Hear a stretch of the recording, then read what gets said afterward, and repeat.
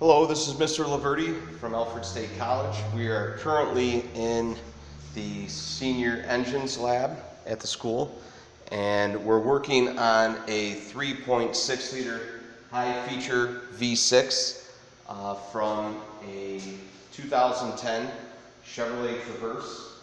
And we just got into the disassembly process, and we didn't even really clean any parts yet. But right now we're in the process of measuring some components. We noticed right away that the crankshaft was turning hard in the block, and now we have a dial indicator set up and we're about to measure crankshaft run-out. Crankshaft run-out specification for this engine is 0 to 16 thousandths of an inch, and that equates to about 1.5 thousandths. And we're going to measure it with the dial indicator right now and see what we have.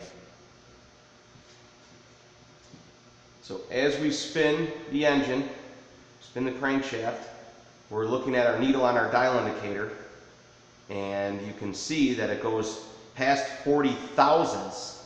We're right around 42 thousandths of an inch run out on this crankshaft.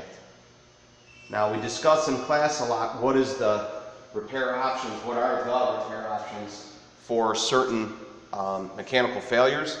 And at this point, the option for this would be to send the crankshaft out and have it repaired, possibly, or replace this crankshaft. The economical way would probably be to replace the crankshaft with a reman crank, and